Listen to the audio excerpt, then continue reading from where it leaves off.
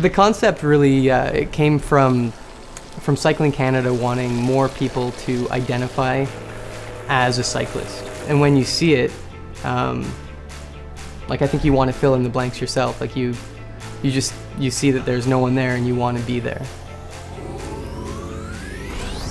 We were brought into a meeting at the agency in Ocean worldwide, and they ended up having a full deck basically flushed out with some ideas. And the trick was, well, they just didn't want to see the riders.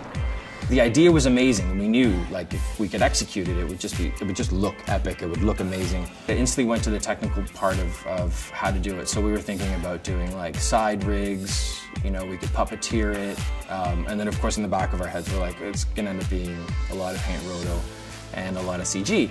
We started with sort of a wish list. We're like, okay, well, if 10 of the shots are paint and roto, okay, I think that's okay. The count went up, and it just kept on going up, and then the CG shots kept going up. So we had riders in green, blue, or gray suits, which I know aren't magical, and I know it's just grunt work to get rid of them, but worst case scenario, we approached every shot with throw a rider on a bike, do a performance pass. So then at least we have good reference for the animators if it ends up being a CG shot.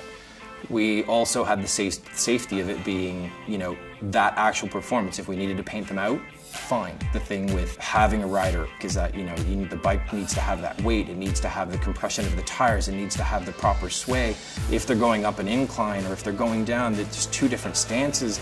I sound like I know what I'm talking about with biking. I don't. I literally ride my bike back and forth to work, so I've been educated.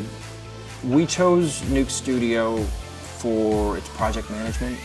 The fact that we had everything on the timeline and we could wire all of the NUKE pumps right back in, easy to review, and easy to just sort of manage everything. I mean, we literally used it out of the box, and it worked. It worked great to conform it, to get the material. I knew that I'd have to work with, you know, sort of mirrored conforms and all of this data, and the fact that we had so much CG and so much painting, and it was one of those things that going in and out of a flame it just didn't make sense. I couldn't get my head wrapped around how I could manage the project that way.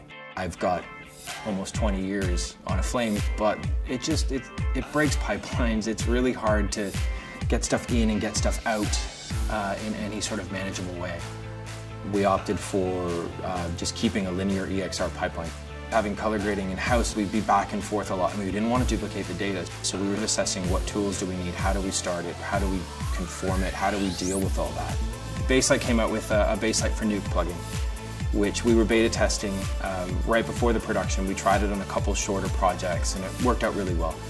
What we would do is we'd go into the color grading suite, set the look, set the base grade, then those BLG files we'd load back into NUKE. If we had somebody coming in for reviews, at least they could see exactly what they saw in the color suite. And obviously we have to pass things back and forth with color, we have to do this, we have to play nice with what's already in-house, and NUKE Studio seems to be a friendlier app than most others. So we're currently rewriting our pipeline now with basically NUKE at its core. Everyone that I've shown this to, everyone that sees it, you know, they just they have a new respect for how hardcore cycling is, and it just makes cycling look so badass.